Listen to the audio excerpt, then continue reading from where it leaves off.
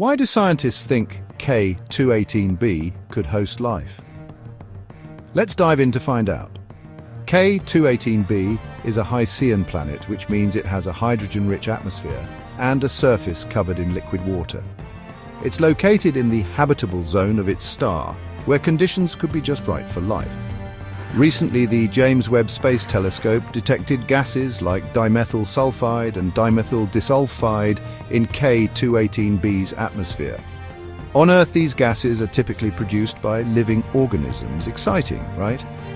However, we need more JWST observations to confirm these findings and rule out non-biological sources like interstellar gases and comets.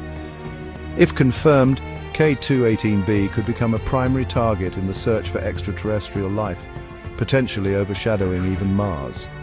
So, keep your eyes on the stars and stay curious, because the discovery of life beyond Earth might just be closer than we think. Who knows what else is out there?